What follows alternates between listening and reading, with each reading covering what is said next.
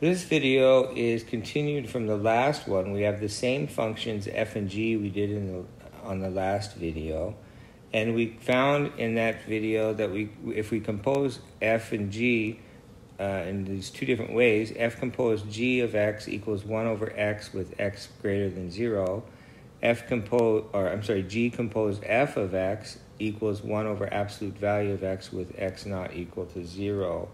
And I wanted to show you the graphs so you can see what's going on with the graphs. So these dotted red lines here are asymptotes. So these both have asymptotes. And the graph of f composed g is this. It's a single branch, what we call a branch of a hyperbola. The other branch would be here. But we can't have x be negative. So it's just f composed g is just this branch of the y equals 1 over x, the hyperbola.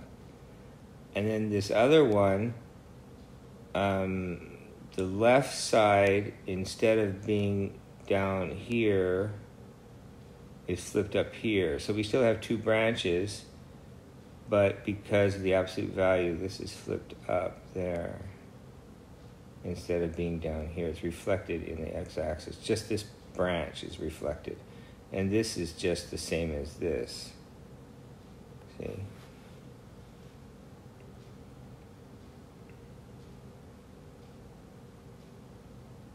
So note that the graphs are not the same.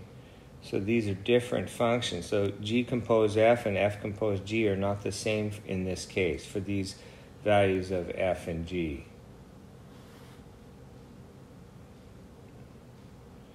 Notes, number 1, y equals the square root of x squared is the absolute value of x when x is a real number.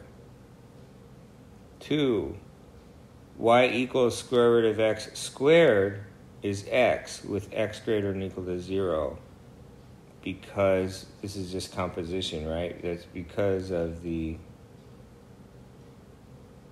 square root of x here. X has to be greater than or equal to 0. You figure out the domain before you simplify. So these are very different, and they come up frequently. In this problem, they came up in the denominator, but in general, these come up quite often.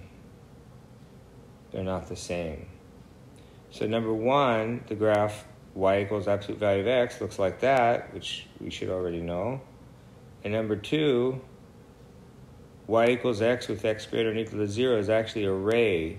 It's half a line, right? It's a ray from the origin. It includes the origin. I should have put an open dot there. Or closed dot there, I'm sorry. Let's see.